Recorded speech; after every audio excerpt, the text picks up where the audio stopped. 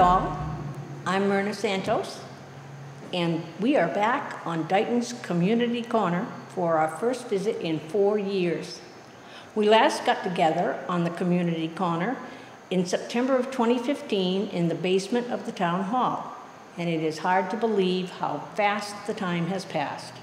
This program is a brand new beginning for Community Corner on Channel 9 in our new meeting spot, the refurbished Old Town Hall. Community Corner visits always begin with a tribute to our nation and those brave men and women, heroes all, who have given of themselves to keep and protect our freedom. This is our time to pause and reflect and realize how fortunate we are to live in the little town of Dighton, Massachusetts, in the United States of America.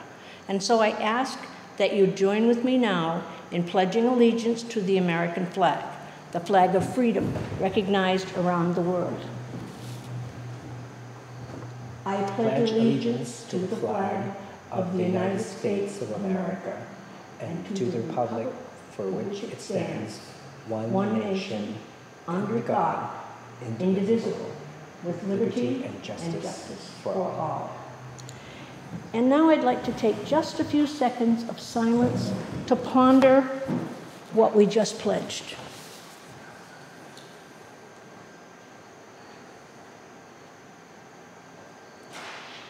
Thank you all for sharing the pledge with me. Each and every one of us should be proud and grateful to be an American living in this free land. And here we are at Dighton's Community Corner, living the American dream. Today's show will take just a few minutes now to say hello and let you know a bit about what is planned as the program continues and grows. We'll always ask for your input and your suggestions about what you would like to see and hear as this new adventure continues. Community Corner 2019 has a new home with new updated cable equipment and special folks to help us produce more varied types of programs for learning and for fun. As always, this will be a sharing program, but one rule applies as it always has: no politics. We will share Dighton information with a local flavor to help us learn more about our town and its people, covering a time frame of more than 300 years. The town of Dighton holds an important place in our nation's history, and we will touch on that from time to time. We'll talk about who we were, who we are, and what we do, our government, our businesses, our local organizations, activities and events, and much more. We plan to meet and talk with our officials, get to know our local businesses and organizations. We'll welcome new residents. We want to involve the youth, our kids, who are Dighton and America's future, because we all know that we ourselves won't always be here. So you can contact us easily. Community Corner has a brand new Facebook page, Community Corner Dighton. There is nothing there yet but a name, but there will definitely be more after this program. This will be a sharing program, and our Facebook page will help us to include your input. We want to hear from you, and we welcome your comments and suggestions. There will be soon a monthly trivia time on Community Corner that will share bits and pieces of information just for fun, and we'll have a monthly Did You Know piece about miscellaneous facts, fiction, and curiosities that surround our town and its folks. And there will be one of those before the program closes tonight. If your organization or your church is planning an event, we want to know so we can share it here. Today's program came together very quickly, so there are probably events and happenings that we don't know about here, but we do know that, number one, the Dighton Community Church on Elm Street is sponsoring a huge craft and vendor fair on October 5th from 9 a.m. to 3 p.m., indoors and outdoors, raffles and prizes. Number two, the Dighton Public Library, in conjunction with the New England First Amendment Coalition, will sponsor a talk, The First Amendment and the Free Press, in the Old Town Hall right here on October the 10th from 6:30 to 8 p.m. On October 28th, there will be a special town meeting for the town of Dighton at 7 p.m. at the Dighton Middle School. The annual Arts Festival at Arujo Farms on William Street is slated for Sunday, November the 4th, from 9 a.m. to 3 p.m., and shuttle transportation to this great event is available at the Mannheim Auto Auction at the north end of William Street. Surprise! We did not expect to have a guest this evening because this program came together very quickly, but we have a very special guest, Mr. Rafa Delfin. A new Daytonian recently moved here. Rafa was the spearhead of the Citizens Committee to save the Captain Nathaniel Crane House. He put a great deal of effort for over a year in trying to do that. Unfortunately, the house was lost, but it was not because he did not do more than anyone could have to try to save it. He has posted a wonderful tribute to that old house on YouTube, well worth your visit, and he can tell us a bit more about that. Rafa has taken a great interest in Dighton's amazing history, and he is now a member and the vice chairman of the Dighton Historical Commission. He has just represented Dighton at an important historic preservation conference, and I know that he will tell us a bit about that and his other efforts regarding Dighton history. Welcome, Rafa. Well, hello, Myrna. How are you today? I'm very well, and how are you? I'm glad it's a little bit hot in this room. It is a lot hot in this room, actually. Tell us a little about yourself. You have not been in Dighton too many years. No, I actually originally came from San Francisco, the Bay Area, California. And after I graduated from college with a degree in French, I got a teaching position, teaching French at the University of New Hampshire. It was way back in the 1990s. So I flew across the country and lived in New Hampshire for about 3 years and teaching French, and then I just fell in love with the area. I just love the 4 seasons, the changing of the colors in the fall, which is my favorite season, you know, summer, winter, spring, and fall, of course. And ever since then, I've loved Massachusetts. I lived in Milton for about 16 years. And then I decided, well, you know, it's time for a change. You know, I didn't want to live the city life anymore, so to speak. So I fell in love with the country, and me and my partner Daniel started looking for properties around this area. And then we saw this beautiful Second Empire style house on Lincoln Avenue. You know, it's the most beautiful house on Lincoln Avenue. And I fell in love with it, and we decided, you know, that's the house that I want to live in and die in. And the rest is history. Here I am. So you've been here how long? 3 years, December. 2 whole years in December. 2016, yeah. And your house is a very unusual style. Yes, it is. It may be the only one of that style in Dighton. I think so.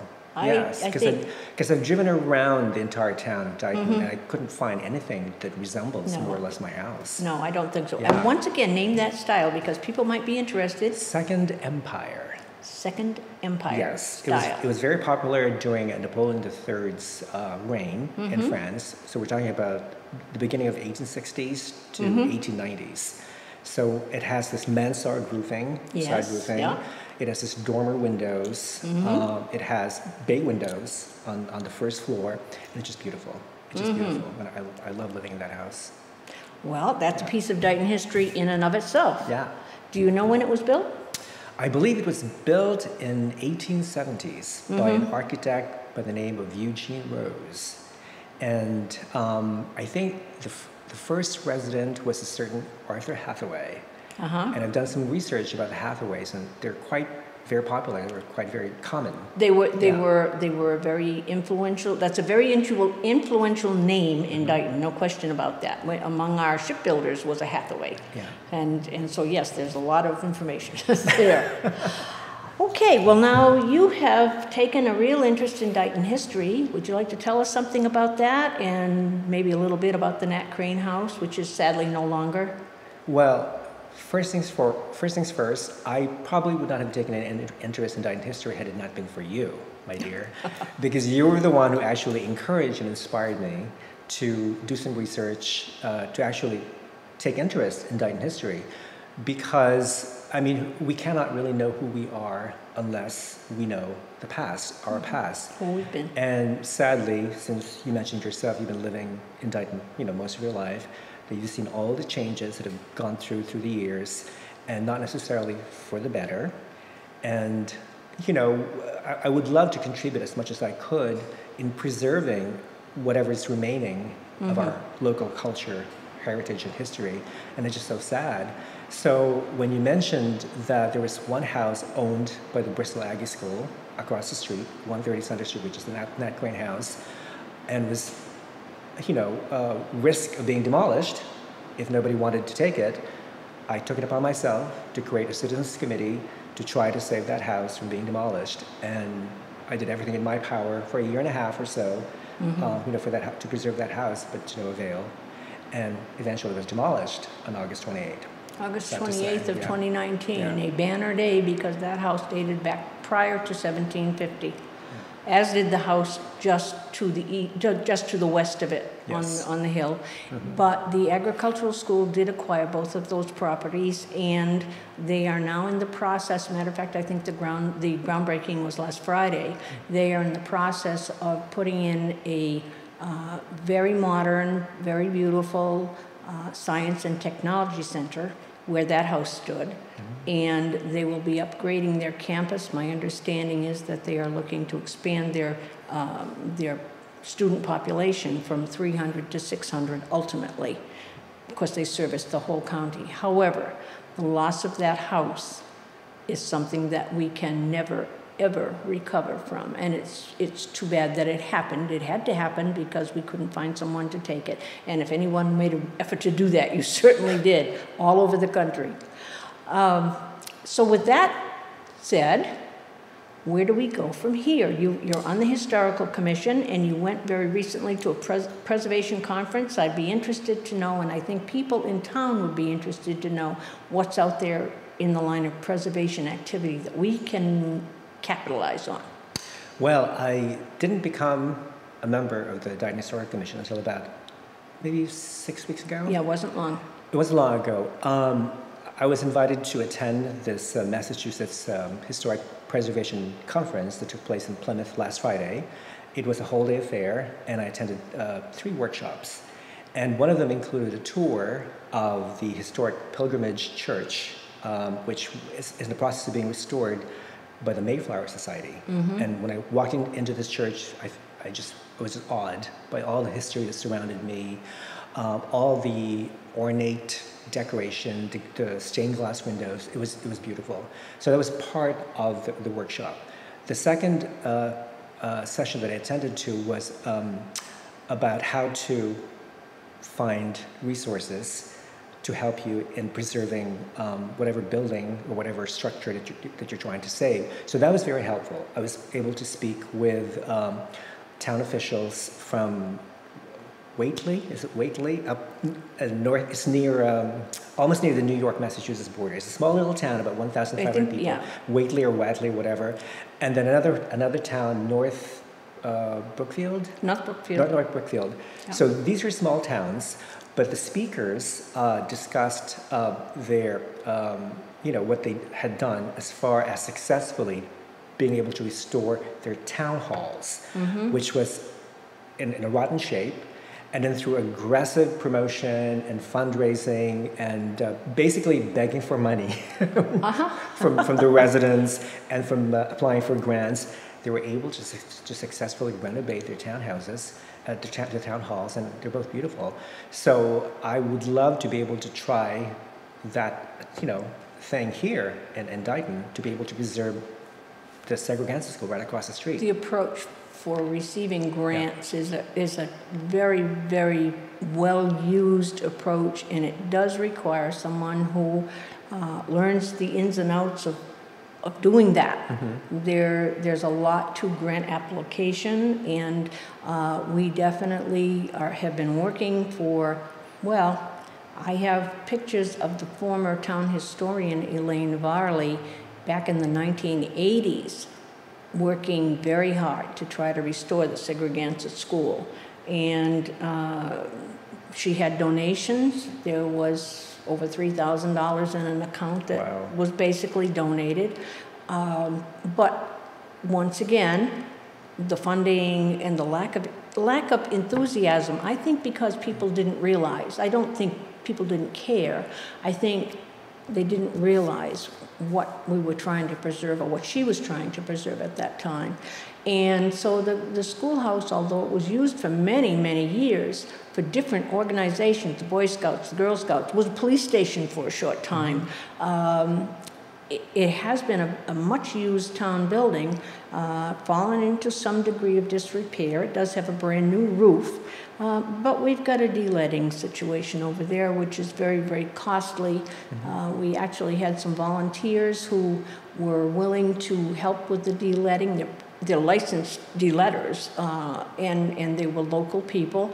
However, because it is a town-owned building, we are required to use prevailing wage in any work we have done, and that increased the cost of the de-leading by tens of thousands of dollars. And so that is... Which is a lot of money. Yes, yeah. A lot of money. For a small town. And I've heard a figure of as much as $50,000 or $60,000. And that's just a very small one-room building. So that is something where we need to definitely achieve some fundraising if we can, because the hope and we will do it. We will do. Thank you very much. We will do that. The hope of the Historical Commission has been that they would be able to utilize that building for meetings and so forth, yes, but also to set it up. We have the original teacher's desk. We have a number of school desks with all the the inkwell holes, which we may be able to fill with inkwells soon. That's right, yes. Due to a donation from someone from another town who knows what we're trying to do. And have programs so that people can go there and actually see how school was conducted back in the 1800s and prior to that. And it holds a special place in my heart because my father attended that school. My dad was born in 1913. And one of his morning jobs on his way to school, everybody walked back in those days, was to walk the railroad track to the Dighton passenger depot and light the wood stove there for the station master Young, before going to school in the morning. Wow. So there's a special tie to that school, and of course I attended there as a Girl Scout and so forth too, but not quite the same thing. But I think it would be a wonderful experience for today's children, today's kids, to be able to experience, going inside and actually maybe dressing up as school children from that era. Absolutely. I think it's wonderful because you really, sometimes it's hard for people to imagine history unless they themselves actually sort of lived in that particular time period. Yes. And I think saving the segregated school, it has to be one of our priorities, at least one of the top priorities of the citizens of Dighton, and the commission as well, Historical Commission. Yeah. I firmly agree with that. And one of the things that this program wants to do, in addition to any other outreach that any agency in town can do, is to reach out and bring the children into what goes on in town.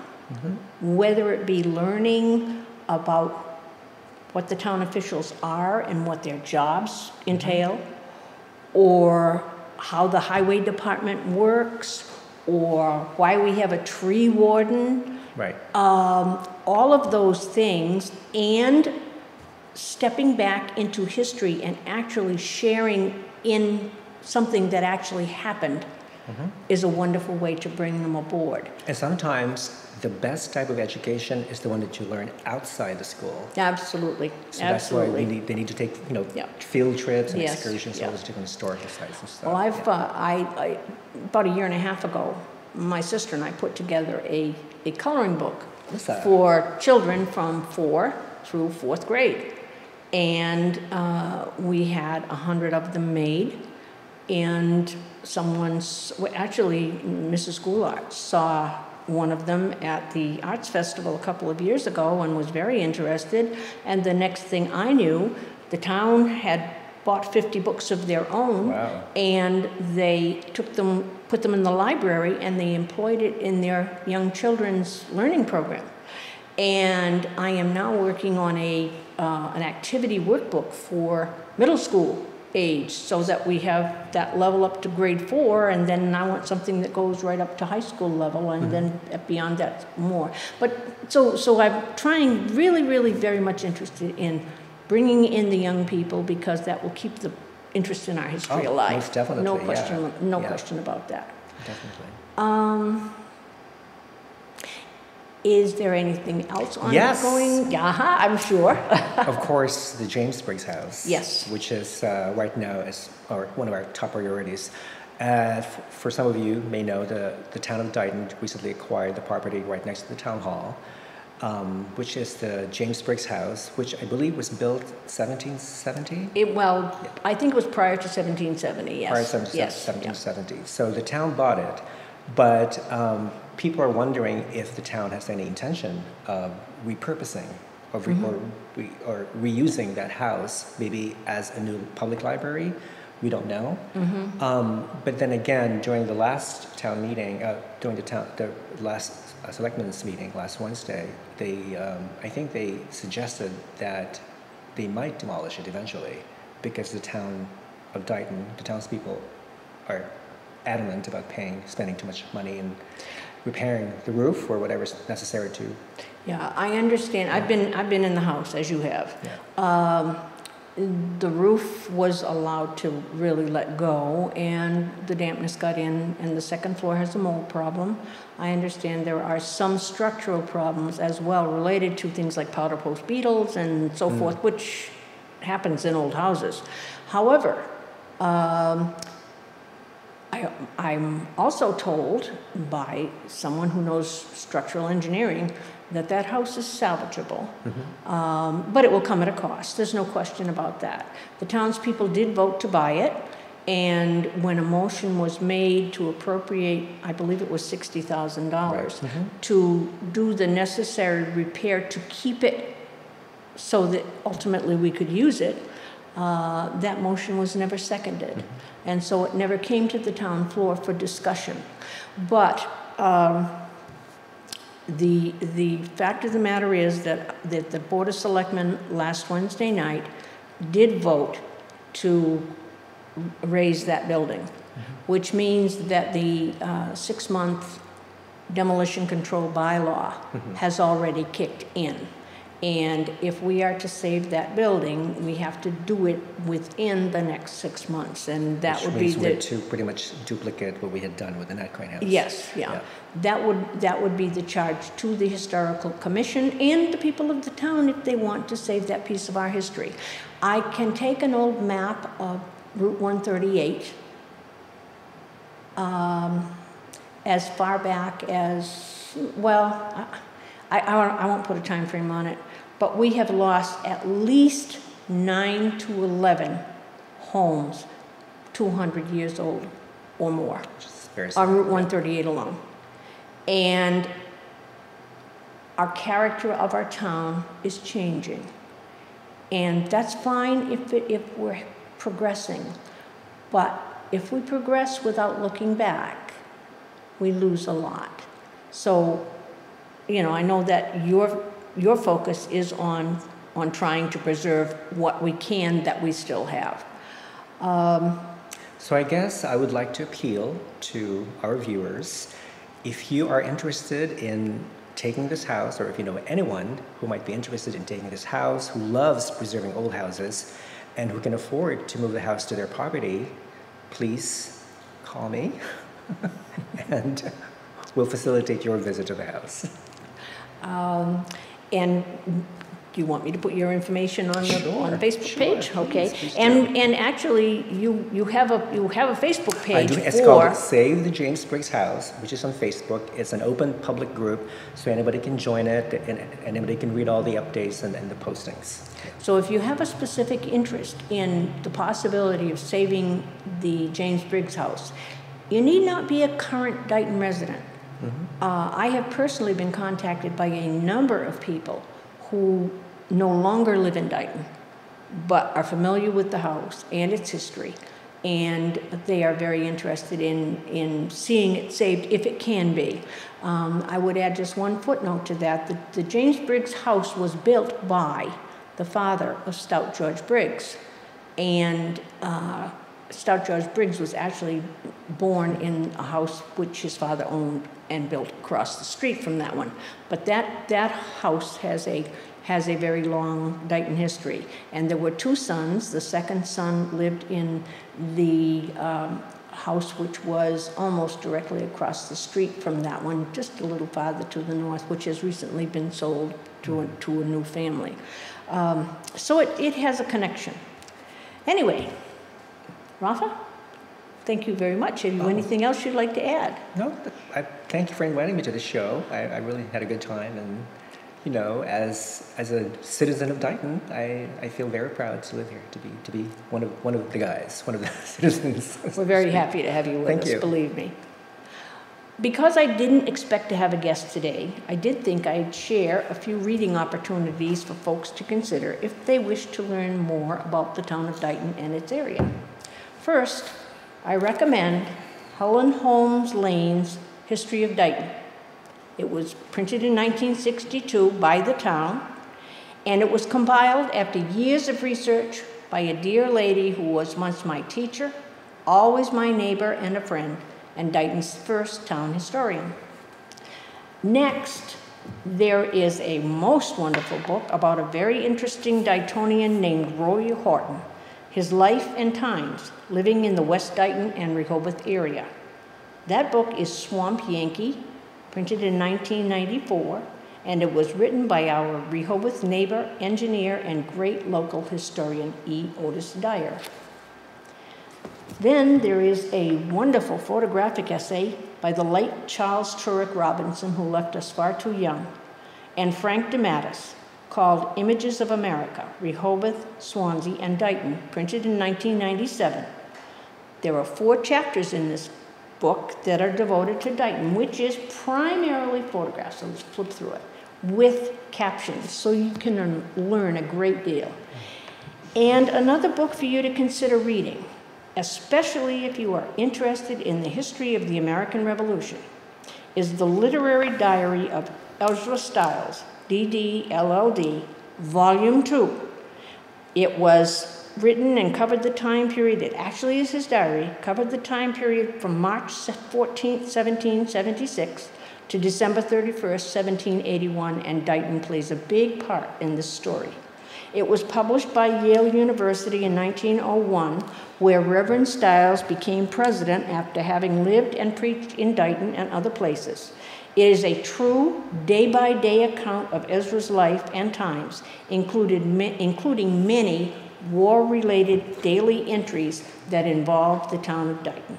Very, very interesting. If you're interested in local history, that is an excellent, excellent volume. Ezra Stiles was the pastor of the Church of the Lower Four Corners for a time, and he lived in the Rufus Whitmarsh house on Elm Street, and he had been driven from his home in Newport by the British, and his friend, William Ellery, also driven from Newport by the British, came to live in that house with the Stiles family, and he was a signer of the Declaration of Independence.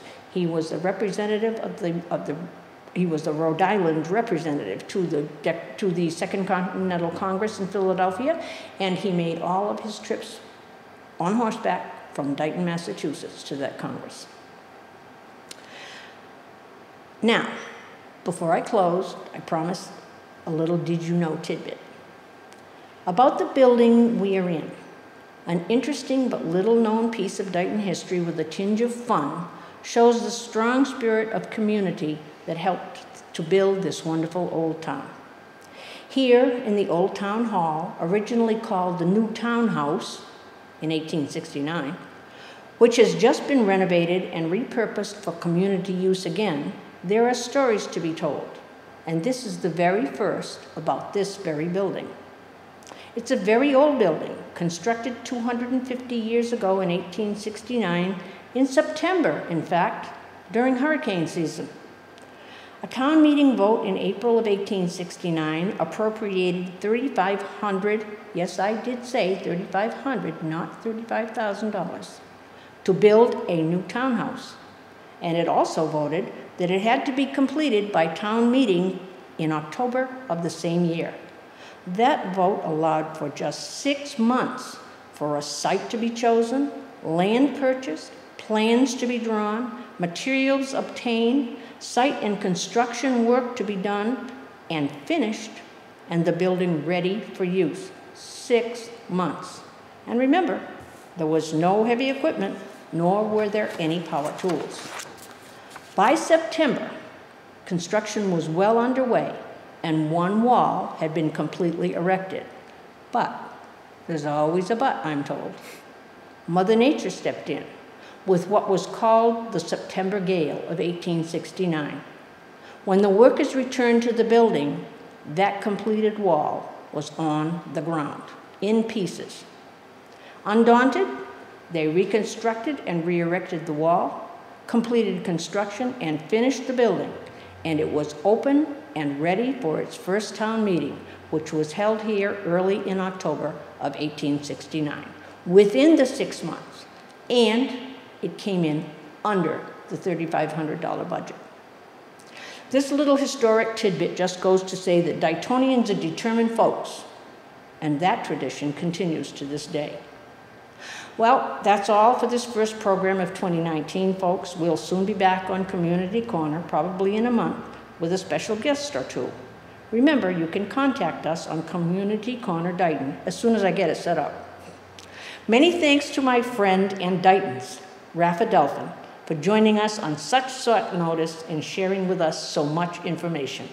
We will welcome you back one day soon, I know, to talk with us again. This is Myrna Santos saying so long for now from the Community Corner. As we take our leave, please always remember, one of the greatest gifts we can give is a smile. A smile costs nothing. So remember to keep smiling and sharing those smiles, because smiles brighten everyone's day and everybody smiles in the same language.